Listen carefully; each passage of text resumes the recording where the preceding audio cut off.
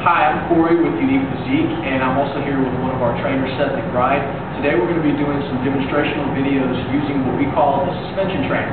The suspension trainer is a non-traditional type of exercise, and it is in its own type of category.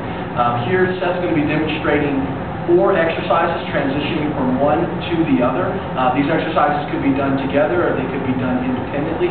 This is a great exercise piece of equipment because you can manipulate your body and manipulate the angles in order to determine what the intensity level would be. So Seth's going to go ahead and start. Right now he's going to start with a row focusing on the back muscles. So he's focusing, squeezing on those shoulders in the back. He's going to do 5 repetitions of the back row. And then when he's through with the 5th one, he's going to transition straight into a bicep curl.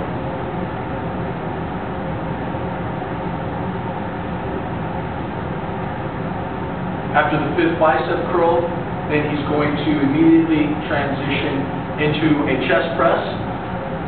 This is a great exercise. As you can see, there's a little bit of shaking going on. He's really activating the stabilizer muscles, really developing his core, as well as working those other target muscle groups that are involved in the exercise.